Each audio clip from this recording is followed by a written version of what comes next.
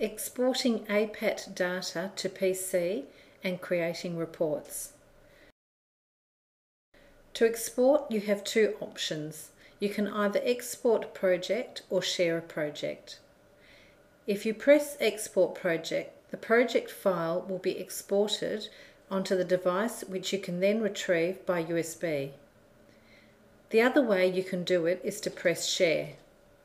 Then select the name of the project you want to export.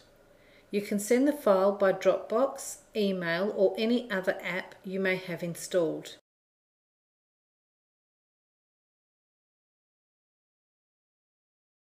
If you click Email, it will add as an attachment and you can send it to yourself.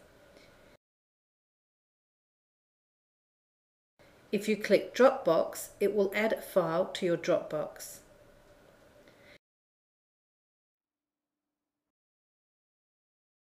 Now on your PC, we will go through the email option. Open your email and save the attachment somewhere you can easily find it.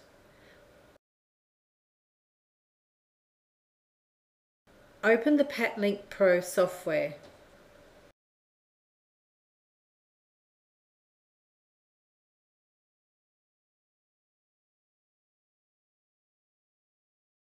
Press File, press Import. Select the file you saved, then press Open, or if you used Export earlier, find the file on your tablet. It will say that the data has been imported successfully. You will then see your data under a new download in the project browser. You will see the test data on the right side for each test.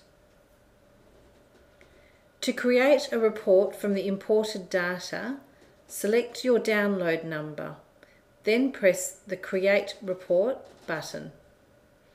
Select a report type.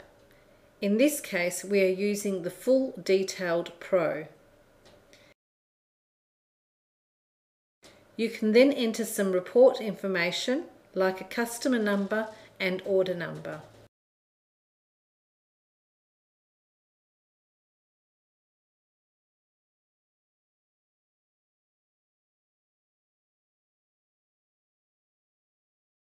You will then have a report which you can print or save as a PDF.